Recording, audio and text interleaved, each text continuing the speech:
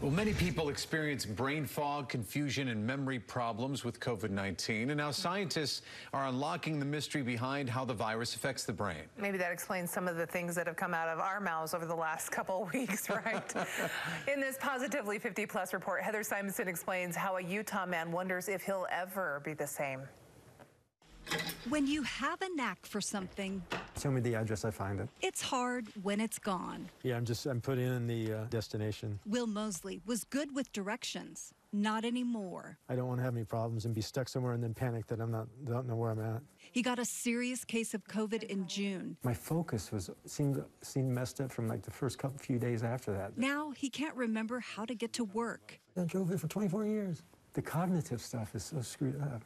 My memory. Research published in Nature shows loss of smell, altered brain function, and stroke are the most common neurological syndromes with COVID.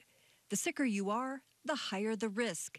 Scientists found a high proportion of patients admitted to intensive care units with COVID develop delirium. Direct infection of the brain is probably not what's causing the problems. Dr. David Roman Renner says it's from inflammation from the body's attempt to fight the virus. When the immune system is trying to fight off this COVID virus, spilling chemicals which should help do it. In the process, those chemicals which can also hurt the nervous system. I grabbed the wrong keys. Will's memory is so bad. Do you find you're grabbing the wrong key more often for things? He had to retire early.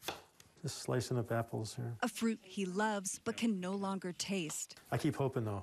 He wonders if he'll ever heal. Am I going to be okay one day? Am I going to feel like I was before all this? I don't know. There's like a big, huge question mark in my head. Dr. Renner is optimistic, saying most will improve over time.